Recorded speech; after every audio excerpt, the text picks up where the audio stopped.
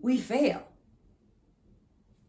But screw your courage to the sticking place, and we'll not fail.